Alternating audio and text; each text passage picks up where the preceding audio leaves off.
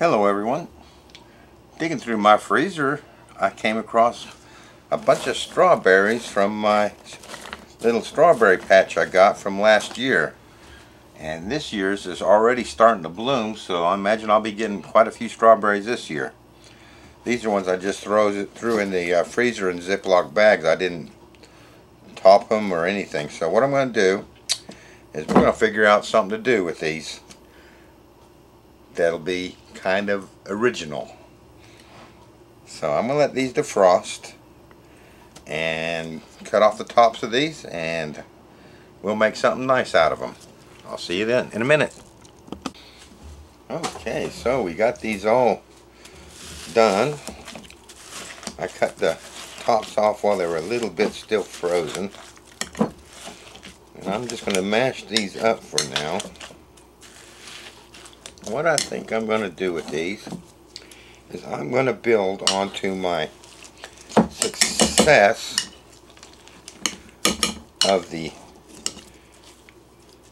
cranberry brittle, and I'm going to make some strawberry brittle. I'm going to try it anyway.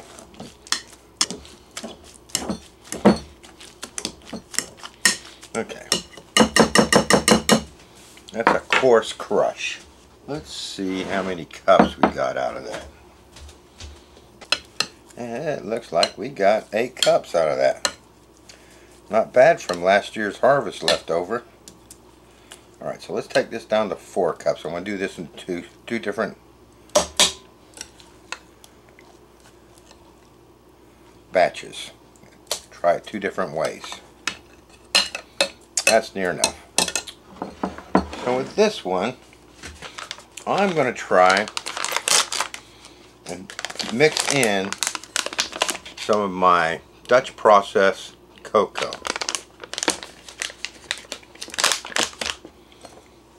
I'm using Dutch process because Dutch process will mix in much better than your normal cocoa powder, plus it's nice and dark. Let's mix that up and see what kind of taste we get from that. I don't even know if this is going to be taste any good. I'm trying to get that chocolatey strawberry flavor. What I used there, I used a 1/8 of a cup of cocoa powder to 4 cups of crushed strawberries, unsweetened so far. Not to say I won't sweeten them. I mean, after all, this is going to be a candy. Now, I'm going to mix in some sugar with that. I'm going to mix 1/3 of a cup of granulated sugar.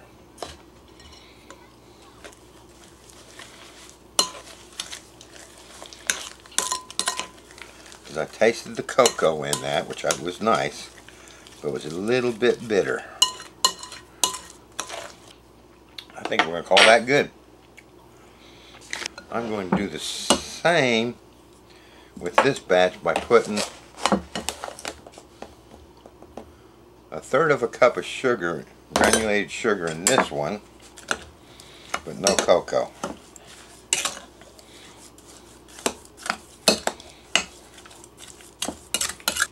Yeah, that tastes good. Of course, if you guys don't want to use sugar, you can go that way, or you want to use some kind of other sweetener, that'd be fine too, probably. I don't know how it would react. We're wanting this to break up like brittle, so I don't know how, say, stevia or any of that other stuff would work, because I've not really used that.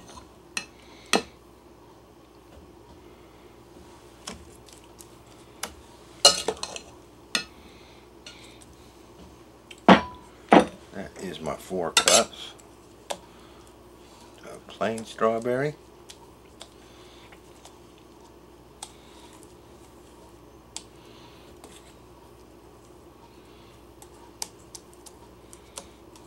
Get that all kind of evened out.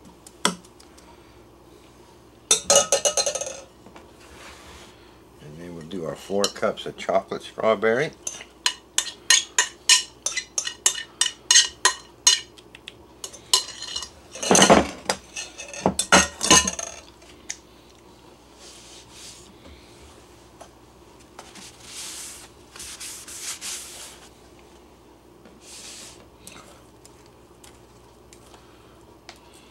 All right.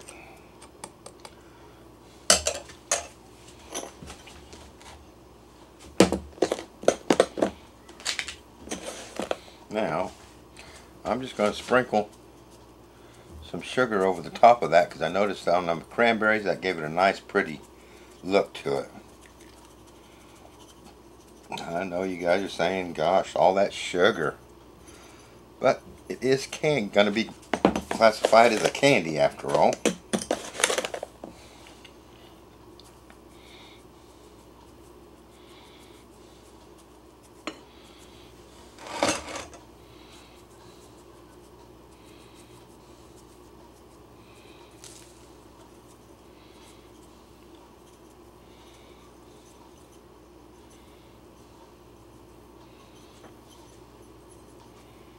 That's it.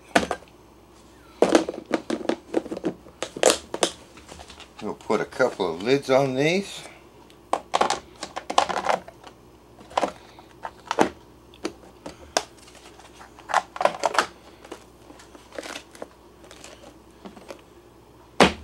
I'll stick these in the freezer till they're frozen solid, and in my next load I'll put these in with something else.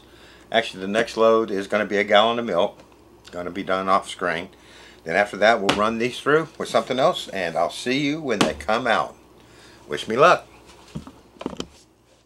Okay, there we have it. That took about 40 hours. It said it was ready at like 20, and that's like, I knew no way with all those seeds in there, so I let it run for 40 hours.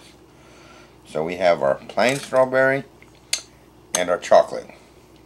And we're calling this brittle. Let's see if we can make it brittle up like brittle.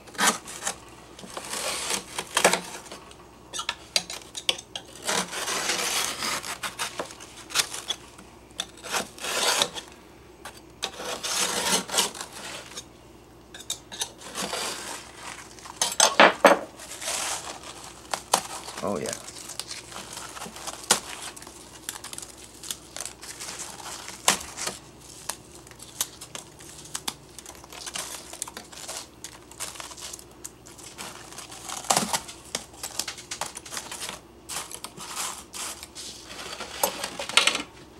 Okay, let's try the chocolate.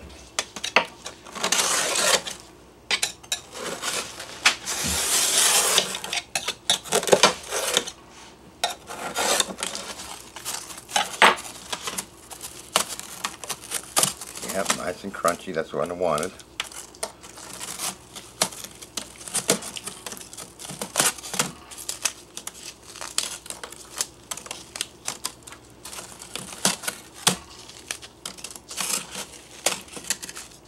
Okay, that broke up real nice. Now I'm going to try the normal strawberry first because I don't want to ruin my chocolate one. Have it taste chocolate then the plain strawberry. So let's see what this tastes like.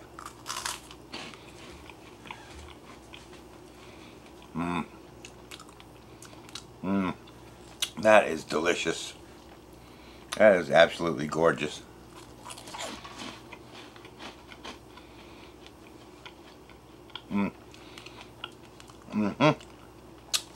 Not too sweet.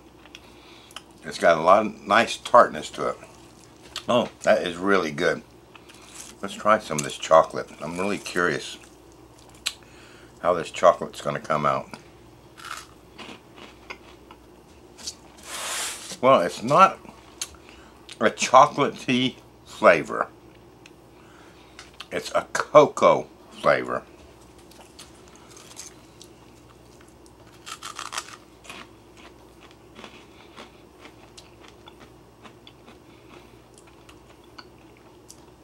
I like it.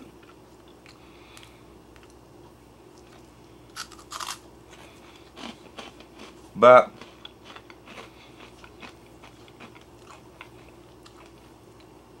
I think if you didn't know that that was cocoa in there, you might think that it was an off taste, because it's not a really strong cocoa. So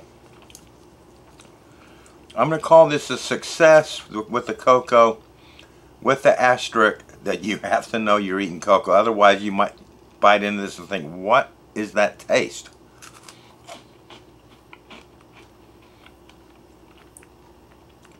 But since I know it's cocoa, I can say, okay, yeah, that's cocoa.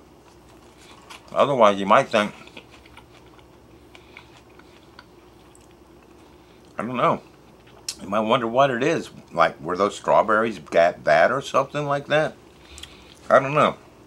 I like it, but to be honest, I think I will just stick with the plain strawberry. Only because it's kind of a weird taste. That it's not chocolate, it's cocoa, and there's a distinct difference. But the strawberry, spot on. Tart. You get that little glaze of sugar on the top, and we didn't put a lot of sugar in it. I think it was like an 1/8 of a cup, maybe, I can't remember, but we did sprinkle quite a bit on the top. And that it's got a bite texture, but melt in your mouth, delicious.